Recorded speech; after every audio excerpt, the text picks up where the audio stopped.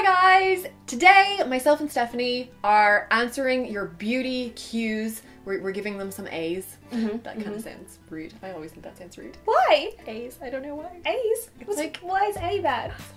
Oh! So in case you missed it, we've already recorded tutorials for the looks that we are wearing. My tutorial went up on Stephanie's channel. Stephanie's tutorial went up on my channel. We'll have them linked in the description box if you're curious on how we created these looks. But today we're answering your questions. So we just put it out on Twitter, Instagram, and Snapchat. And yeah, we're just going to go through them now and hopefully give you some good answers. Depidemic asked, do you ever feel self-conscious in a bad way about wearing makeup, about wearing a kind of makeup look in certain situations? You do? I do, yeah, I really do. Really? Never. Yeah, I feel like, especially if it's a daytime thing, like I went to the races yesterday and it was daytime and I didn't want to look like I was wearing a lot of makeup, but like I wanted to wear enough that my look was complete, if you know what I mean? Yeah, yeah. But I didn't want the make, like what looks good at nighttime, for example, doesn't always look good at daytime, and it can look like real harsh. Yeah. So I was very conscious of that, and then in the day, and also with foundations, it'll look really different in like indoor lighting to how it actually looks on your skin outside with the natural lighting. So I get very self-conscious about that, to be honest.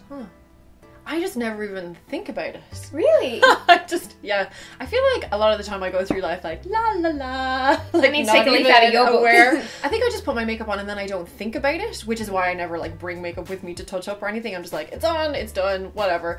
And because I've been wearing like crazy makeup for like 10 years because I worked on makeup counters, like I worked for MAC, and you know they would do like trend days on Saturday where you would have to wear like the most outrageously ridiculous makeup, and then I would just go to the pub straight after work with my mates. And there was one day I remember we did anime makeup where I had like I had white eyeliner like down under here all filled in with false eyelashes on the top of my cheekbones, and like I looked ridiculous, and I was just like, yeah, screw it, I'm just gonna go to the pub. And my friends were like, God. I can't even look at you look so ridiculous. And I was like, I don't care, I can't see it.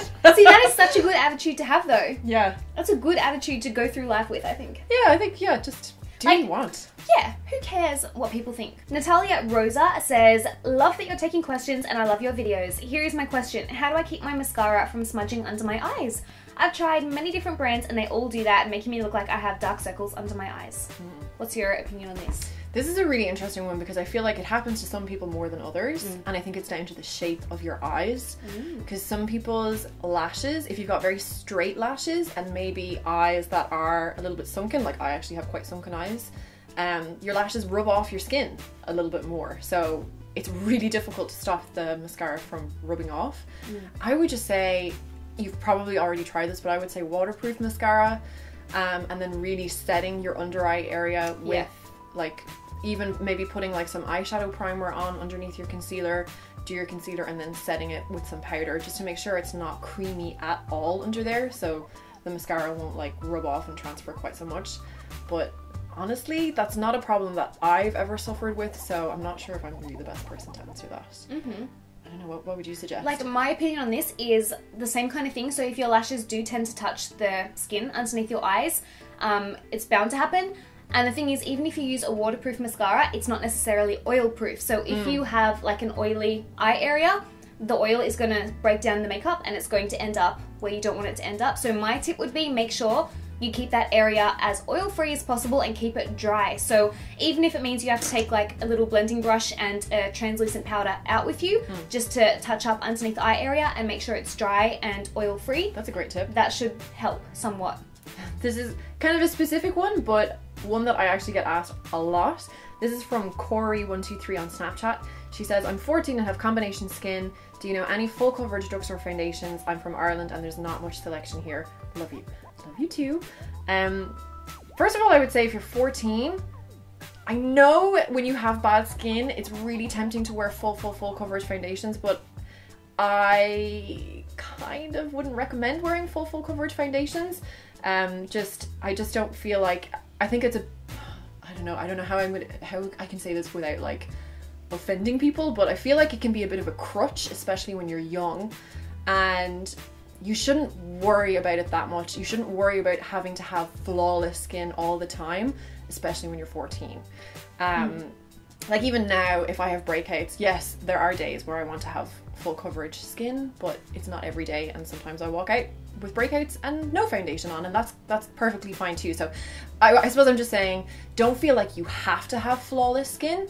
But to answer your question, from the pharmacy in Ireland, something like the Revlon Color Stay. That's what I was going to say. Yeah, that's a really good option. It's really full on coverage and it sets and it lasts. So it's really good if you do have oily skin, which you probably do if you're getting the breakouts.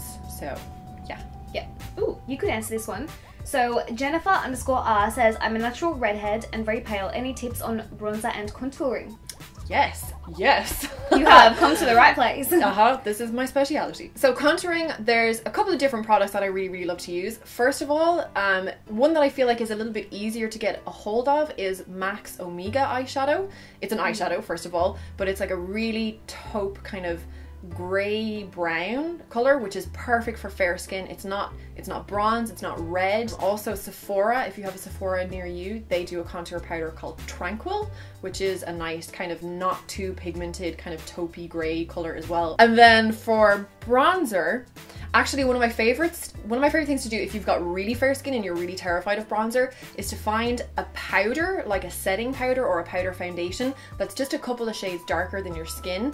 So I really like to use the MAC Mineralized Skin Finishes or even MAC Studio Fix powder, or even actually something like this, the Maybelline Fit Me from the drugstore, something that has a little bit of coverage in it that's just a few shades darker than your skin. Use that as your bronzer because you just want something that's going to give you a little hint of color, and if you're really fair, it doesn't need to be dark. So if you go and use like a regular bronzer, it's just going to be way too dark and way too orange on you. Yeah, so a powder that's a little bit darker than your skin. Oh, I love this question. But do I have an answer? I'm gonna let you answer it first.